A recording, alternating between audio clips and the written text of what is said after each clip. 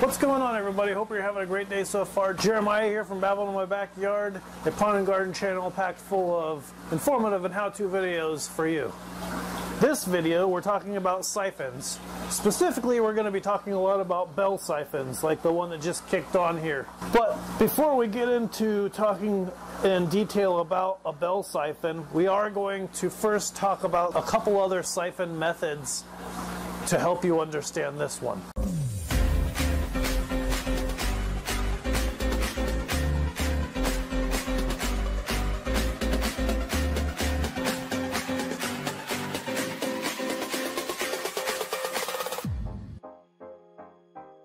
To any aquarium hobbyists, this gravel vacuum, which is just another form of siphon, is a very well-known tool. Most of the time you'd have to use your mouth to pull air out of the tube like a straw, and then you're using gravity to siphon the water down.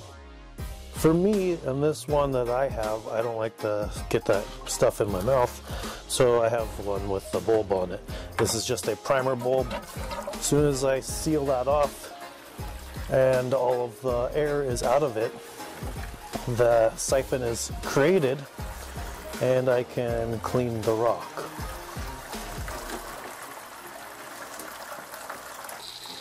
Lifting this, as soon as air is into the chamber, the siphon is broken.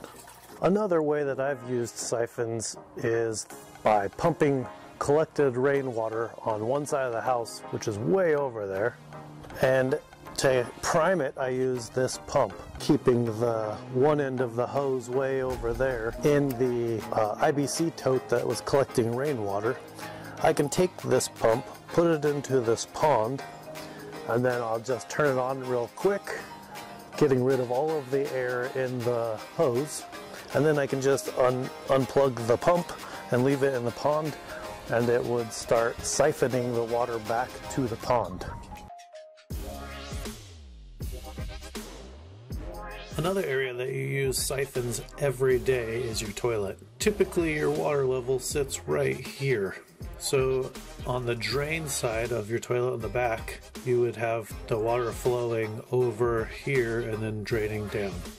So when you flush the toilet, a large amount of water gets drained from the upper tank and it goes down, rushing into the bowl, or even straight below the bowl where there's a jet shooting back into this drain line. The rush of water causes the air to get lost back here. A siphon is kicked on it to pull all of the water quickly out of the bowl. So why then, when you just pee in the toilet, does it not cause the toilet to flush?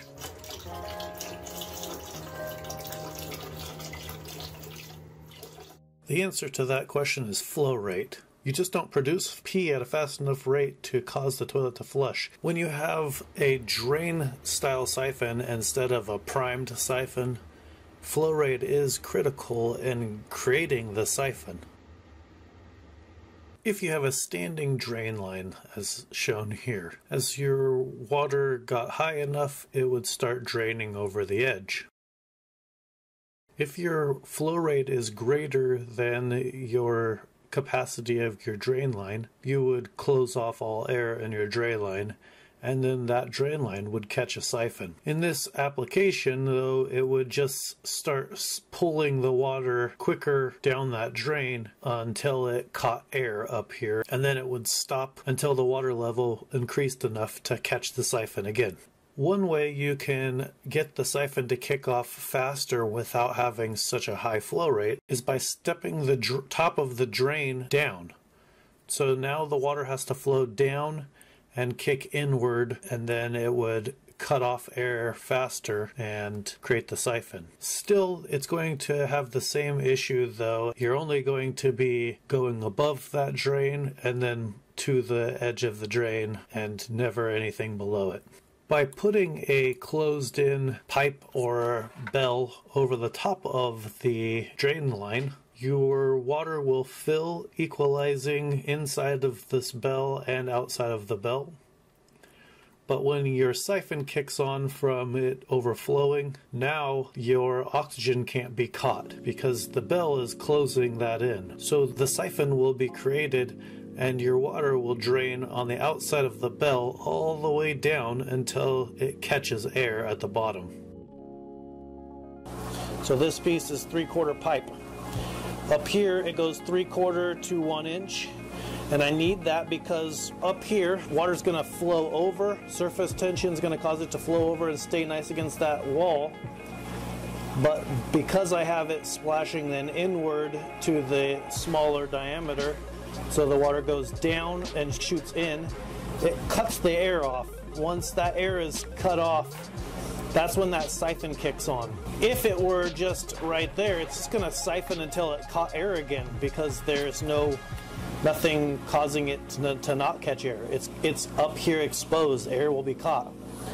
That is why you actually use the bell itself.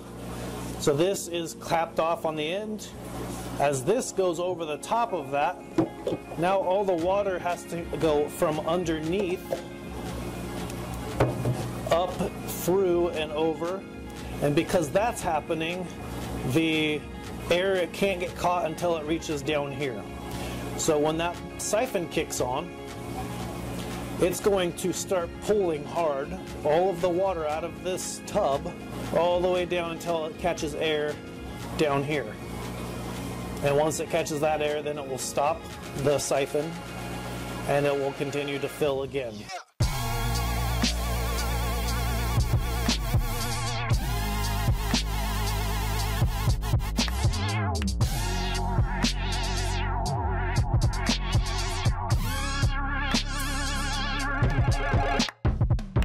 Alright, that's going to do it for this video. Hopefully you guys liked it. If you did, make sure you give it a thumbs up, subscribe to the channel because we always got great videos coming. Like this one, which is coming next week. So we've got a how-to video for how we're going to build this. And in that video, we will go way into more detail about the bell siphon, more than how it works like this video was, because I'm going to refer back to this video for how it works. But in that video, we'll go into troubleshooting. There are things that go wrong in these beds, and we're going to talk about how to look for the things that could go wrong in those. So make sure you subscribe to the channel so you don't miss that. Until that video, however, make sure you check out one of these other great videos. We've got cool videos to check out. If you haven't seen some of these other ones, go do that now. We'll see you in one of those videos.